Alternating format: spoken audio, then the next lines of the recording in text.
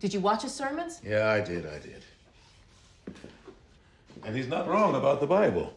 Look, there's some folk who still look at us the way some of us look at homosexuals. And I know, just like you do, I'm sure, what it feels like to be thought of as unworthy by another human being. And how hard that can make it to see through the fog to the pure light of God's total acceptance. Believe me, I know it all. Which is why we can't support this garbage. Yeah, we're not doing enough to support the people who actually face those challenges. Kevin came to Calvary every Sunday for the past 8 years, and he heard you say, Daddy, God is love. But it seems like it didn't get through. Are you really so scared that you're gonna send somebody to hell if you affirm this? You know I don't think that. I don't know what you think. That is the problem with not taking a stand, Daddy.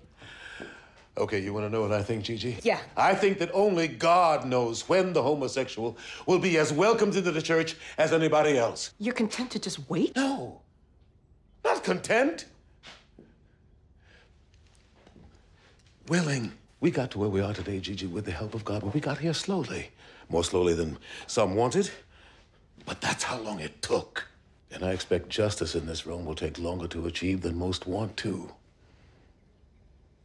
But I'm prepared to practice patience.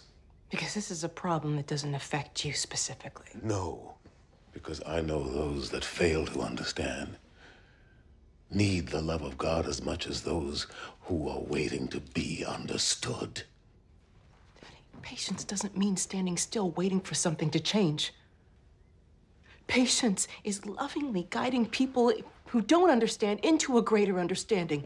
You are the leader of this church. You could be the difference between it taking 200 years or mobilizing it right now, today. No, I can't. Why? Because I'm not sure. Why, Daddy?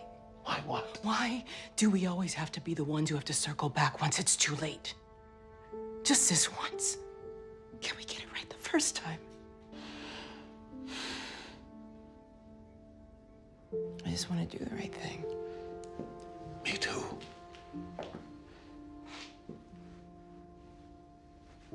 Can you leave these with me?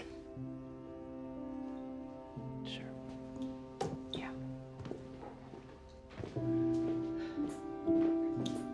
I'll pray on it. I promise.